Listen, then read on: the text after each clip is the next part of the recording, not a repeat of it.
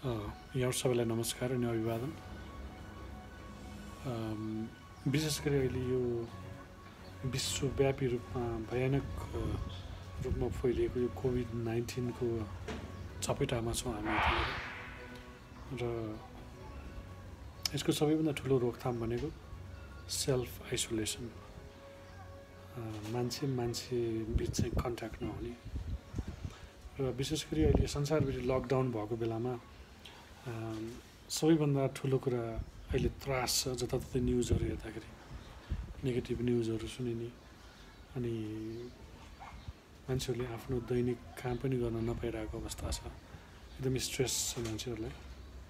र यो तनावको बेलामा, यो एक खालको भय डरको बेलामा र यस्तो खालको सिचुएसनमा कसरी हाम्रो दिमागलाई शान्त राख्ने, कसरी हाम्रो दिमागलाई आनन्दित बनाउने भन्ने एउटा टेक्निक मैले आफूले एक्सपिरियन्स गरेको टेक्निक म यहाँलाई बताउन चाहन्छु।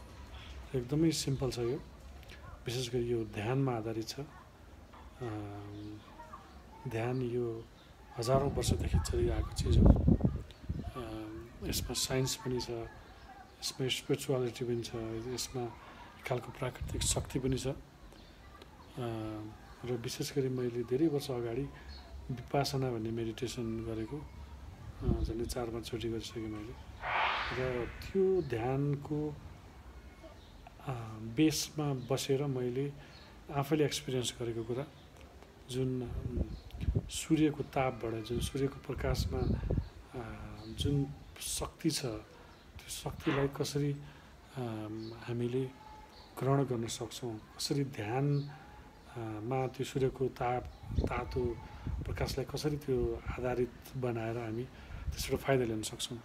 विशेष गरी अहिले कोभिड-19 भाइरसमा इम्युन सिस्टम जसको स्ट्रङ छ त्यसलाई यो रोग लाग्दैन, लागे पनि सन्चो हुन्छ भन्ने हामी धेरै अब कुराबाट थाहा पाइसकेका छौँ। त्यसै गरी भाइटामिन सी र भाइटामिन डी चाहिँ एकदम इम्पोर्टेन्ट यसको लागि। र भाइटामिन सी र डी खानेकुराबाट पनि पाइन्छ। विशेष गरी डी चाहिँ प्रत्यक्ष रूपमा सूर्यको किरणबाट पाइन्छ। र मैले यो ध्यान जुन मेडिटेसन जसले दिमागलाई आनन्दित बनाउँछ, मन भयरहित हुन्छ, जहाँ आनन्द हुन्छ त्यहाँ डर हुँदैन। र त्यो र जुन सूर्यको प्रकाश, जुन प्रत्यक्ष रूपमा भिटामिन डी पाइन्छ, त्यसलाई मिक्स गरेर यो टेक्निक म तपाईँहरूलाई सिकाउँदैछु। It's very simple. तपाईँ यो लकडाउन भएर बस्दाखेरि 18-20 घन्टासम्म के गर्ने भन्ने पनि धेरैलाई समस्या हुनसक्छ। र धेरै हाम्रो मन चञ्चल पनि छ। विशेष गरी हाम्रो नेपाल अथवा नेपाली हाम्रो कल्चर, हाम्रो हरेक दिन चाडपर्वहरू भइरहेको हुन्छ। विभिन्न धर्म संस्कृतिहरूको आफ्नै खालको उत्सवहरू हुन्छ। ठुलो फ्यामिलीमा बस्छौँ हामी जन्मेदेखि नै। र यो यसरी आइसोलेसनमा बस्दाखेरि मान्छे डिप्रेस हुन्छ, मान्छे दुःखी हुन्छ, र मान्छे कमजोर हुन्छ। र त्यो कमजोर मान्छेलाई यो कोभिड-19ले झन् आक्रमण गर्ने झन् सम्भावना हुन्छ। त्यसले गर्दाखेरि मलाई लाग्छ यो टेक्निक चाहिँ उपयुक्त हुन्छ जस्तो लाग्छ। म अब यो टेक्निकको बारेमा कुरा गर्न चाहन्छु। फर्स्ट अफ अल सन हुनु पऱ्यो घाम लागेको ठाउँमा। र विशेष गरी तपाईँले जुन लुगा सकेसम्म कम लाउँदा राम्रो हुन्छ यसमा, किनभने प्रत्यक्ष रूपमा भिटामिन डी शरीरले प्राप्त गर्ने हुँदाखेरि जति सक्नुहुन्छ। मैले अहिले यो टी सर्ट लगाएर छु माथि, किनभने अब यो भिडियो बनाउँदैछु मैले। नर्मली तपाईँ सर्टलेस पनि बस्न सक्नुहुन्छ घाममा यो प्र्याक्टिस गर्दै। र तपाईँको फेस विशेष गरी जुन हामी यो फोरहेड भन्छौँ, निधार, जहाँ थर्ड आई पनि हुन्छ भनेर हामीले मानिन्छ, र त्यो भाग चाहिँ सूर्यतिर फेस गर्नुहोस्। विशेष गरी आफ्नो फेस चाहिँ। र जुन यो भागमा तपाईँले देखिराख्नु भएको छ, मेरो यो भागमा सूर्यको किरण टल्किएको छ। पहिला आँखा क्लोज गर्नुहोस्, क्लोज युर आइज। तपाईँले चस्मा पनि लाउन सक्नुहुन्छ, सनग्लासेस पनि प्रयोग गर्न सक्नुहुन्छ। यो सनग्लासलाई पनि गर्न सक्नुहुन्छ। त्यसपछि तपाईँले त्यो सनको ताप जुन छ, तातोपना, यो भागमा तपाईँको माइन्डलाई कन्सन्ट्रेट गर्नुहोस्। एक खालको यो चाहिँ ध्यानमा आधारित छ यो टेक्निक चाहिँ। मैले अघि पनि भनिसकेँ मेडिटेसनमा, र मैले आफूले एक्सपिरियन्स गरेर आफूलाई आनन्दित भइसकेपछि मैले यो तपाईँहरूलाई बताउँदैछु। मैले धेरै अगाडि विपसना गर्दाखेरि यो फेल गरेको कुरा हो, तर अहिले यो समय परिस्थिति अनुसार यो हामी सबैलाई आवश्यक छ जस्तो लाग्छ र यसले फाइदा पनि दिन्छ। र जुन हाम्रो यो जुन मङ्की माइन्ड भन्छ, हाम्रो माइन्ड एकदमै दौडिरहन्छ र अहिलेको जस्तो एउटा एकदमै डर भयभीत अवस्थामा त झन् बढी दिमाग हिँडिरहन्छ। त्यसले गर्दाखेरि विशेष गरी यो ठाउँमा तपाईँ जुन तातो अब्जर्भ गर्नुहोस्, र त्यहाँ अब्जर्भ गर्न तपाईँलाई सक्नु भएन, माइन्ड चाहिँ यहाँ चाहिँ कनेक्ट भएन भने एकछिन यो ठाउँलाई रब पनि गर्न सक्नुहुन्छ। यसरी चाहिँ औँलाले यहाँनिर यसरी घुमाउनु पनि सक्नुहुन्छ दबाएर, जसले गर्दाखेरि तपाईँको दिमागलाई त्यहाँ कन्सन्ट्रेट गर्न सजिलो पनि हुन्छ। यदि तपाईँसँग मेडिटेसन गर्ने टेक्निक छैन भने यो पनि गर्न सक्नुहुन्छ। र केही मिनटपछि हात छोडिदिनुहोस् र अब्जर्भ गरेर बस्नुहोस् सनलाई, त्यो तातोलाई, विशेष गरी माइन्डलाई चाहिँ तपाईँको निधारमा फोकस गर्नुहोस्, कन्सन्ट्रेट गर्नुहोस्। र एटलिस्ट 3 देखि 5 मिनटपछि तपाईँले आँखा चिम्म गरे पनि त्यो ठाउँमाको प्रकाश तपाईँको सेन्सले, माइन्डले त्यसलाई जे भने पनि हुन्छ, थर्ड आईले पनि तपाईँ हेर्न सक्नुहुन्छ। एकदमै माइन्डलाई त्यही कन्सन्ट्रेट गरिरहनुहोस्।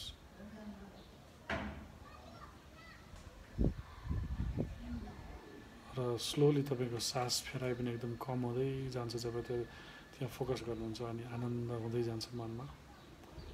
र यो समयमा जुन एउटा हावाको बहावले तपाईँको शरीरलाई, तपाईँको शरीर थ्रु गइरहेको हुन्छ, त्यसलाई पनि अझ अब्जर्भ गर्नुहोस्। जति पनि तपाईँको शरीरमा त्यसपछि तपाईँले सुस्त त्यो ठाउँबाट अन्त पनि त्यस्तो खालको तातो चाहिँ फिल गर्न सक्नुहुन्छ, किनभने हाम्रो माइन्ड चाहिँ एक ठाउँमा कन्सन्ट्रेट भइसकेपछि।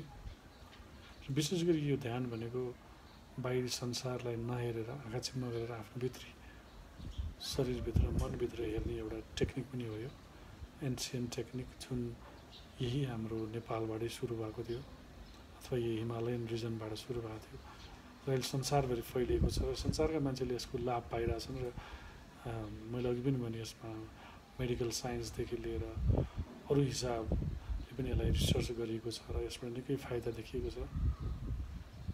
मान्छे सुत्न नसक्ने समस्या हुन्छ, यसले निकै सपोर्ट गर्छ प्र्याक्टिसले। र विशेष गरी मैले भिडियो गराइरहेको छु, यतिखेर अलिकति बोल्नु परिरहेछ। नर्मली तपाईँ नबोलिकन तपाईँको दिमागलाई 3 देखि 5 मिनटसम्म तपाईँको निधारमा फोकस गर्नुहोस् र त्यो सूर्यको तातो लिइरहनुहोस्। अनि सुस्त तपाईँको 5 मिनटपछि तपाईँको शरीर चिरचिर हुन थाल्छ, भनेको पसिनाहरू त्यो भित्रबाट तातोले गर्दाखेरि छालाबाट पसिनाहरू निस्कन थाल्छन्। त्यो प्रोसेस थाहा पाउन थाल्नुहुन्छ तपाईँले, किनभने माइन्ड चाहिँ एकदमै सूक्ष्म हुन्छ। सानो कुरा, तपाईँको भाइब्रेसन भइरहेको कुरा, टिक्लिङ भइरहेको कुरा, चिलाइरहेको कुरा, तर तपाईँको शरीरमा दुखेको कुरा सबै सुस्त दिमागले थाहा पाउन थाल्छ।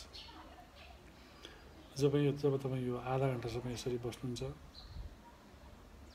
यस्तो चङ्गा हुन्छ मन, तपाईँको शरीरमा पसिना सरसर्ती पसिना आइरहेको हुन्छ। नर्मली हामी अरू बेला पसिना आएको मात्रै देख्छौँ, तर यस्तो खालको ध्यान गर्दाखेरि यो पसिना आउने प्रोसेस थाहा हुन्छ, तपाईँको जुन छालाबाट पसिना बाहिर निस्केको। त यो मैले भिडियो लामो गराउन चाहन्न, र तपाईँ दिनमा एटलिस्ट 2 घन्टा 3 घन्टा यो जति पनि गर्न सक्नुहुन्छ। घाम लागेको बेलामा, घाम नलागेको बेलामा पनि तपाईँले यो प्र्याक्टिस गर्दै जानुभयो भने अरू ध्यान गर्ने तपाईँलाई बानी पनि बस्छ, र तपाईँको माइन्ड त्यही अनुसार चाहिँ सजिलो पनि हुँदै जान्छ। र मैले अघि पनि भने यसको प्रत्यक्ष फाइदा भनेको तपाईँको शरीरले भिटामिन डी पाइरहेको हुन्छ, जुन यस्तो खालको भाइरसहरूलाई प्रोटेक्ट गर्नको लागि तपाईँ एउटा इम्युन सिस्टम बडीलाई बिल्ड गर्छ।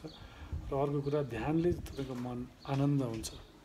जब मन आनन्द हुन्छ, मन चङ्गा हुन्छ, त्यसपछि हामीमा डर हुँदैन, स्ट्रेस हुँदैन। हाम्रो शरीरको अटोमेटिक इम्युन सिस्टम बढ्दै जान्छ, निन्द्रा लाग्छ, खानेकुरा मिठो हुन्छ, धेरै कुराहरू ले यसको सपोर्ट गर्छ जस्तो लाग्छ मलाई। मैले आफैले एक्सपिरियन्स गरेको कुरा तपाईँ देख्न सक्नुहुन्छ होला सायद मेरो निधारबाट अलिअलि पसिनाको सानसानो जुन कणहरू पानीको देखिन्छ एकैछिनमा।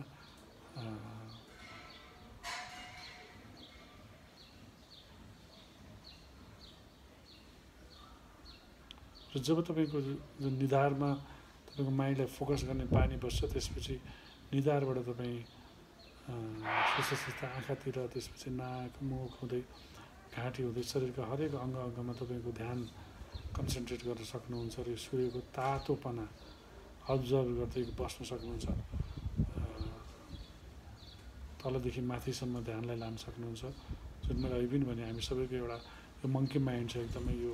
यो बेलामा अझै बढी मान्छेलाई डर हुन्छ, त्यसले गर्दा हामी कन्सन्ट्रेट गर्न गाह्रो हुन्छ र यो टेक्निकले एकदमै कन्सन्ट्रेट गर्न पनि सजिलो। मैले अघि भने जस्तै भाइटामिन डी पनि प्रत्यक्ष रूपमा पाइने र मनमा आनन्द पनि आउने। यदि तपाईँले भिडियो मनपर्छ, यो टेक्निक मनपर्छ भने सेयर गर्नुहोला। भन्दै जहाँ हुनुहुन्छ, जसरी हुनुहुन्छ, स्टे स्ट्रङ।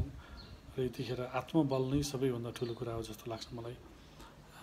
यस्तो एउटा संसारभर नै एउटा दैविक प्रकोप परिरहेको बेलामा सेल्फ, आफ्नो मनलाई स्ट्रङ गराउने बानी बेहोराहरू अर्कै चेन्ज गर्नुहोस्। यतिखेर